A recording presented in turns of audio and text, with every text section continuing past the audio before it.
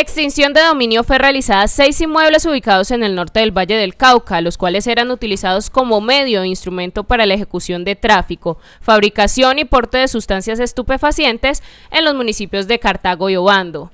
Así lo informó el coronel Camilo Álvarez, comandante de la Policía del Valle del Cauca. En el municipio de Cartago, Obando y Alcalá se iniciaron con 6 extinciones de dominio a inmuebles donde se está vendiendo alucinógenos.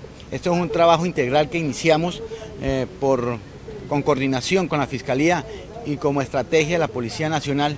El procedimiento fue realizado bajo la coordinación de la Fiscalía 5 especializada de Buga, funcionarios de la Sociedad de Activos Especiales y personal del Grupo para la Extinción de Dominio de la Seccional de Investigación Criminal del Departamento, quienes realizaron la materialización de las medidas cautelares de embargo, secuestro y suspensión del poder de bienes. Para que no solamente generar las capturas, sino hacer este tipo de procedimiento, quitarles la residencia, quitarles el inmueble a los ciudadanos que están dedicados a la venta de alucinógenos. Finalmente, uniformados de la SIJIN Valle desarrollaron actividades como identificación del bien inmueble, para lo cual se obtiene el certificado de tradición, la escritura pública, la ficha predial y carta catastral.